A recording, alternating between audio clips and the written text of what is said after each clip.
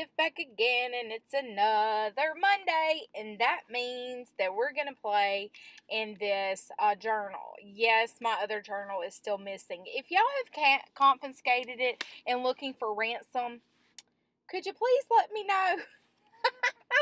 It's a mess. I will find it eventually, I promise. But I'm going to go in here and I'm using Deco Art Americana Premium Gesso. So Deco Arts does send me supplies from time to time, and this is one of the new supplies that they sent me. I typically use their media deco, media. Y'all know what I'm talking about. The one that I use in the jar. Goodness gracious alive. Alright, so as you can see, after I put the gesso down, I went in with the beautiful, very rich nickel azo gold. I love that by Golden. It is just a very beautiful, rich tone. And I'm just going in with my finger and just haphazardly slapping some gesso down. And then I saw out of the corner of my eye this sweet, sweet, sweet lady, Susan in Tasmania, sent me this lovely Happy Mail. And out of the corner of my eye, I saw the little dotted bag. And I was like, well, this could be cool. And then I said, no, I don't think it's meant for this page. And so that happens sometimes. You just have to try stuff, lay it down, move it around. And I'm going to use my friend Michelle, who has a YouTube channel, Mickelnay. You should go check her out. She came to visit me recently and brought me some of those mermaid inks. I had never tried the mermaid inks because I have so many inks, but I'm really happy that she brought me those because it's a very beautiful color and very easy to work with. I love the flow to it and how it's very transparent. So in the process of putting that down, and you know how I love to lift up different pieces of ink and things with different papers that I have all around. You know, paper is just like everywhere I look, there's paper. And I'm even trying to clean up, and I'm not doing so hot.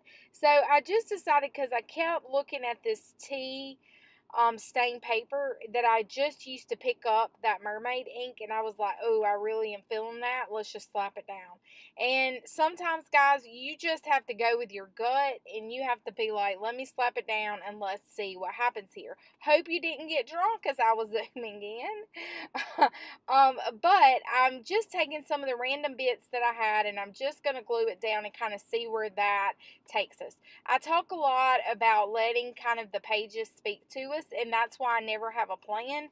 I just kind of go with the flow of what feels good and what it's more of a feeling than anything as I ramble along. I'm so glad y'all joined me to watch my crazy shenanigan videos. I know you get a giggle out of how nuts I am, but this is real life, and this is really how crazy I am.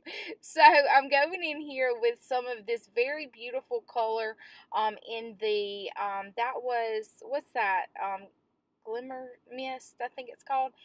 And I really like how rich, and I think this is kind of making me think of like a fall. I've done a lot of palettes here lately that's kind of like more fallish colors. Well, I tried some fiber paste. Yeah, I think the fiber paste is done. I think it's dried out. I don't think there's any reviving it. I did try to move the fiber paste around, added a little water, tried to see if I could get it to do anything. It just didn't work. So, I'm showing you there. So, I'm chalking that up to it's going to find its way into the dumpster. And I found this cool magazine. It's called Click. And in Click magazine, this wonderful, wonderful magazine that has all of these cool images that you can use. I found the work of this young lady who does it in black and white. Like the majority of her photos are in black and white. I'll make sure to link her and credit her below. Her name is Katie Matika, and she has 7 beautiful daughters. And wow, 7 girls. That's amazing, huh? And so I cut that out of the magazine, and I'm going to use it. And I really love her images, so make sure that you know, find her and support her. And she's on Instagram, and she was in that magazine. So I went in there with my Distress inks because I felt like it needed a little bit more of that green, that minty green that we had pulled from the Mermaid inks. Is it called Mermaid inks? Jane Davenport inks? I'm not really sure. And I fiddle farted with her for this image a little bit because I really couldn't. It wasn't coming together like I felt like this image should. And so I did take a break and come back to it. I wanted to lift it up a little bit, and because I wanted it to be a little higher on the page. And I did take a break, and sometimes that's what we have to do when we get a little stuck, because I really wanted this to really pop off the page. The image is just absolutely adorable. I had some rusty, that's a rusty tablecloth that I rusted. I show a lot on my Instagram stories. I'll show you, you know, when I'm doing my rusting bits and stuff, because it's so hot and humid here. Rusting is no problem.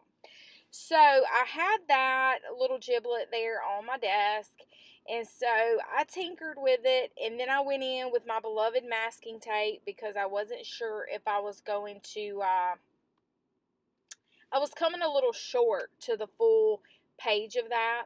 And so I take a break, and I come back the next day, because we have to do that sometimes, you know, take a break, breathe. And then I took and I actually did a different strip, and I did cheesecloth, and I ran that through the sewing machine back and forth a few times, and I love it. Oh my gosh. And I'm going to attach it with the Tim Holtz Tiny Attacher. And I just really, really think that it gave it what it needed, and then I let it go over the edge and over the edge the other way, and I really, really like it. So I am wanting to get more messy and more use my handwriting more. And so here I just did a little handwriting that says sisterhood, because I don't have biological sisters. I don't have sisters. But the sisterhood of the art sisters, that's family to me. So I have found a whole tribe of people that cheer me on, that root for me, and they, to me, are sisterhood. So I wanted to kind of capture that moment and kind of what I was thinking when I saw these absolutely adorable kids down here in the black and white photo. I wanted them to stand away from the background a little more, so that's what I'm doing here is with the blending stump, and I'm going to grab a charcoal pencil, and I'm just going to kind of ever so lightly go around and give them a smoky, shadowy texture behind them. Just very so lightly. Just, it doesn't even make a ton of difference, but I felt like I wanted them to kind of to be the center of this in the sisterhood page. So guys, I love having you every single video. You guys always blow me away with how many likes and subscribe and all the comments that I get. So make sure that you share my videos, tell somebody about this Southern gal, invite me into your studio so that you can art with me. So I hope you will do the same today. Click that subscribe button and make sure you find me on Instagram. Until next time, toodaloo.